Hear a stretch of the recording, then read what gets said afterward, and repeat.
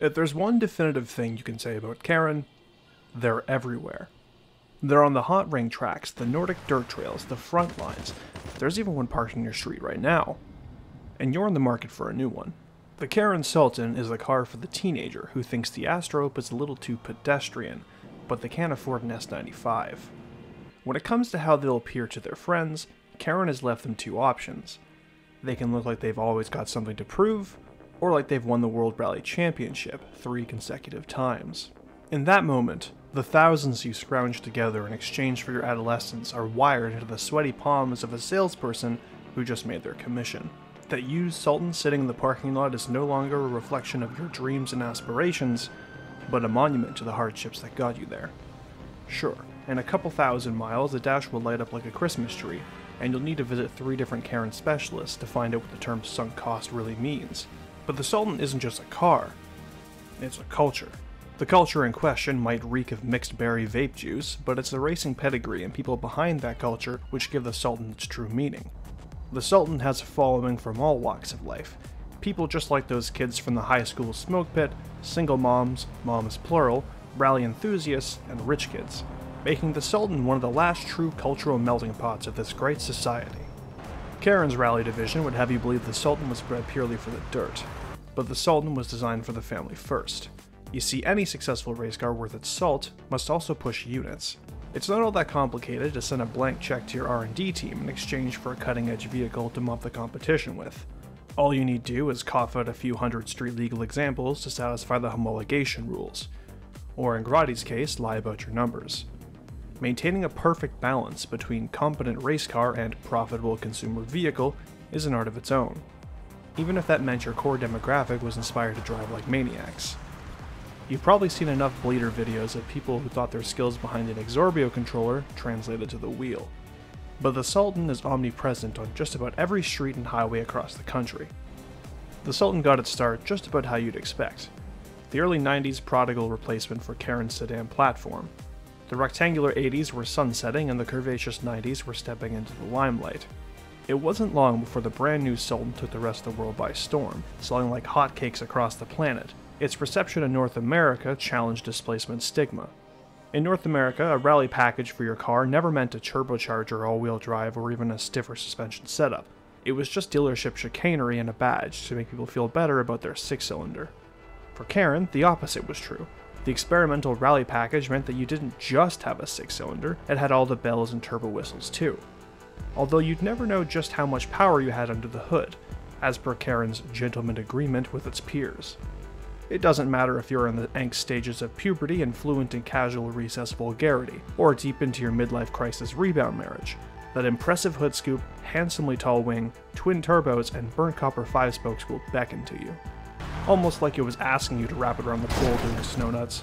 Listening in from the sidelines, you could easily mistake the sedan's throaty growl for a flat 4.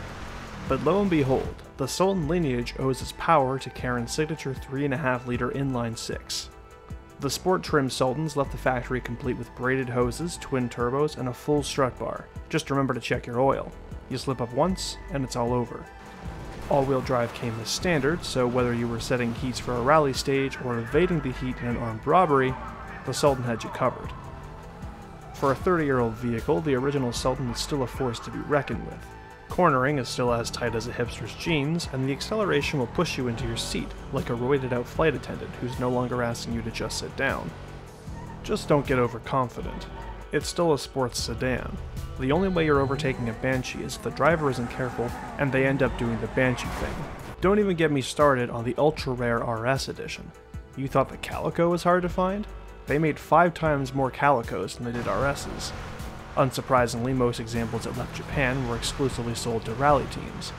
The rest were domestics exported for exorbitant markups. But let's be honest, a mint-condition RS isn't the worst financial decision you can make on a 2-door sports car. After all, who wouldn't want to pretend they're a rally driver on the public road space? What's the worst that could happen to one of these priceless machines?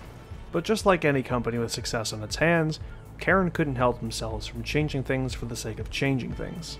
The execs at Karin figured the rally look might have scared away potential customers, so they opted for a softer luxury sedan style instead. The Sultan was stretched out just a bit further and put on just a few more pounds to compete with the Oracle, Tailgater, and Shafter, for some reason. Rust accumulates in places you never thought possible.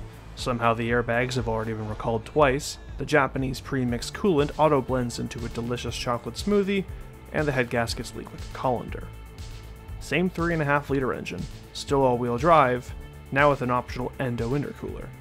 Except Karin got a little overindulgent when it came to the twin-turbo badging. Turbos or not, you got the badge.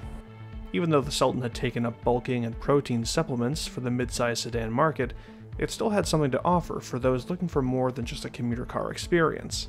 A particular trim package which transformed the car from mundane to suspect number 1.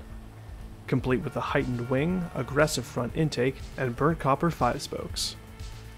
The Sultan TT, of course. Just like the regular Sultan, the TT didn't get the twin-turbo treatment either, but that didn't stop the car from earning a prolific reputation of its own with the Korean mob.